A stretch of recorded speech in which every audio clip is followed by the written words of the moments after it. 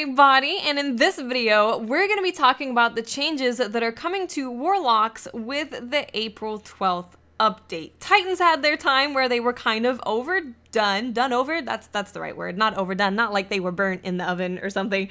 And now it is the Warlocks' turn. So we're gonna leave Sunsingers to last because there's a lot to talk about there, but let's start out with the stormcaller. So first things first, they are nerfing the damage on landfall. So the way that the designers put it is that landfall will not be able to get rid of a Titan's bubble. So landfall is not going to be like a mini Fist of Havoc anymore. Also, landfall is no longer going to blind enemies that are around you. So landfall is just for a little bit of damage to do and not to take out bubbles, not to blind absolutely everybody. Also, they are reducing the super duration when using Transcendence. So basically what most Stormcallers would do is they would use this perk where if you had your melee full and your grenade full, your super would basically last forever. It lasted way too long. I think everyone could agree that it lasted too long.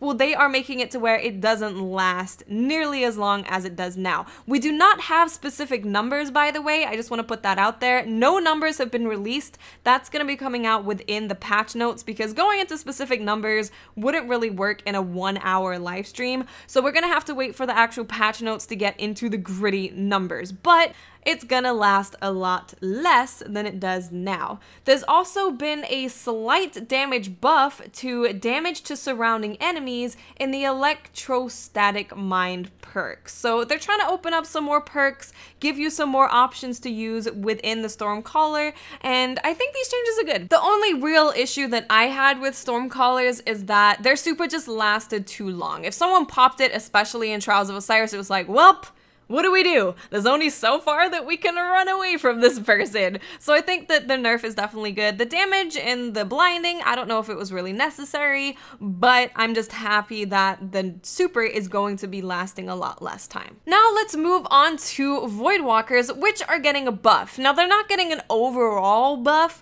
but they are having a buff to a very specific build, and that is the energy drain build. So as you guys will probably know, energy drain is the ability to drain energy from your enemies and use it to reduce the cooldown of your grenade. You also have Soul Rip, which is a perk within the melee column, where every time you kill an enemy with energy drain, it reduces the cooldown of Nova Bomb. You also have perks like the Hunger, which increases the duration of energy drain, and you also have Embrace the Void, where damaging enemies with Nova Bomb or any grenade triggers the energy drain effect. So this is the build that is getting buffed. They are making energy drain better. Now, if you watch the stream, I would recommend checking out the highlight of the stream. You will notice that every time the Warlock got a kill with his grenade, the energy drain made his grenade recharge super fast. Like, it was recharging insanely fast. So what their idea behind buffing the Voidwalker's energy drain build is that if you are a skilled Voidwalker, you will actually be able to have your melee and your grenade up pretty frequently, as well as reducing the cooldown of your Nova Bomb by using your energy drain effectively. I hope that made sense. They're buffing energy drain. There you go. They're making Voidwalkers be the vampires of destiny. And lastly, let's talk about the Salt Slingers, also known as the Sunsingers, renamed Salt Slingers due to the amount of salt that they are creating within the PvP community. By the way, I've decided that I'm joining the PvE community. I'm gonna be a master of Prison of Elders and become known as God of the PvE universe. But I digress. Let's talk about Sunsingers.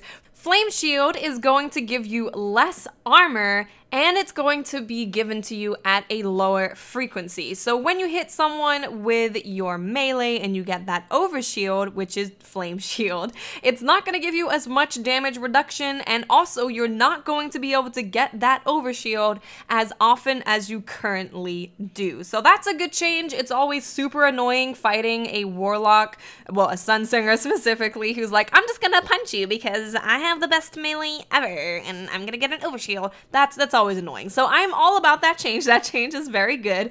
Now, speaking more about melees, they're also going to make solar wind available more often. So you're going to be able to get an overshield less frequently, but if you were to run solar wind, you would be able to have that available to you more often. So they're trying to make you pick other things rather than going for the overshield. Now we also have Brimstone that's getting a buff. It's gonna have a damage increase. So what Brimstone does is it basically has like a little explosion when you punch people, and that's gonna have a damage increase. So that's gonna be super cool. More options, I guess. It gives you more options. Maybe I want to smack people away from me and then finish them off with one of those low rate of fire auto rifles that looks super sexy in the update. Maybe that's something that I want to do, but I'm cool with that. They're trying to just give more options rather than just running flame shield all the time, because that's all anybody uses. Now they also made a change to Fireborn specifically. So when it comes to the super that is Radiance for the Radiance Warlock, if you are using Fireborn, it is not going to last as long as if you were to use something like Radiant Skin. And I think they made that decision just because it's the dominant thing to use when it comes to Radiance in Trials of Osiris. So people can not only revive themselves from the dead, but they can also have a super that lasts a decent amount of time and be able to run around harassing people, throwing grenades at them. So I'm okay with that change. I think that's cool. Now it's like, if you are using Fireborn, you're primarily using it so that you can get up from being dead. You're not using it to be like a destructive super.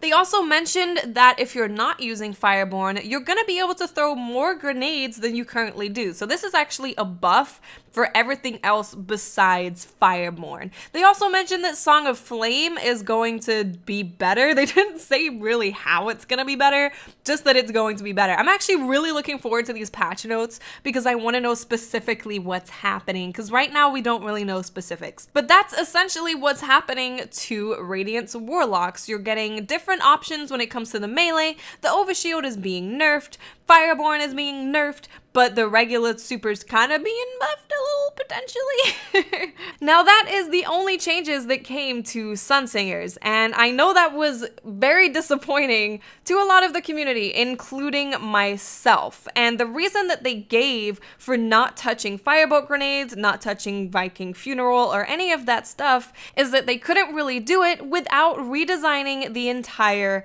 subclass. And I was very confused about this comment because Thorn was just nerfed. It was nerfed again to where the burn does less damage and it also burns for a shorter amount of time.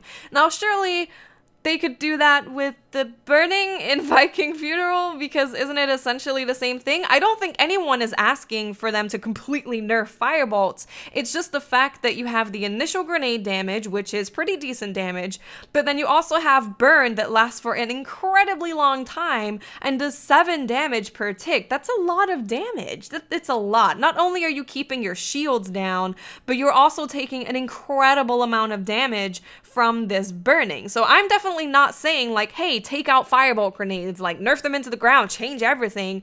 I would just like that the burn does a little bit less damage and maybe burns for a shorter amount of time. And I do understand kind of where they're coming from with redesigning the subclass, because those are 2 perks in the tree and that tree kind of makes up the subclass. It's all about burning. Like that's what a Radiance Warlock is. It's about burning.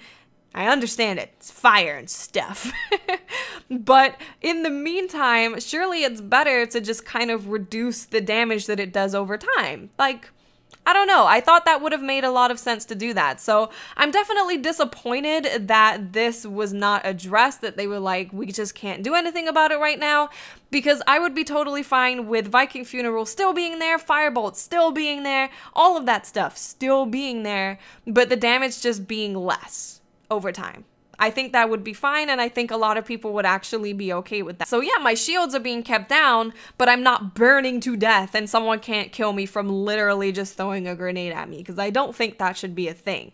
But overall, the changes to Warlocks, I think, are very interesting. I agree with the Flame Shield armor being reduced and the frequency being reduced. They're nerfing Fireborn, which I think is fine, especially for trials. Like, not only do you come back from the dead, but you can chuck grenades and burn me to death. before I can do anything. So I think those changes are perfectly fine. The one to voidwalkers, I'm actually super excited to try out the vampire abilities on the voidwalker. I think that's gonna be really fun. But again, just a little bit confused about why they couldn't do like anything at all about the whole Viking funeral thing. But that is gonna be it for the changes to Warlocks. We have a lot more videos to come talking about changes overall, which by the way, I think the overall changes have actually been super great, especially the ones to revives, which we will be covering in another video. But yeah, what do you guys think? Please try and keep it to an educated, calm, intelligent discussion in the comment section. Let me know what you think about the changes that are coming to Warlocks. Don't just yell at people and be disrespectful. There's no need for that whatsoever. We can have an exchange of opinions without being rude to one another. Okay guys, thank you so much for watching, and I'll speak to you awesome people later. Bye.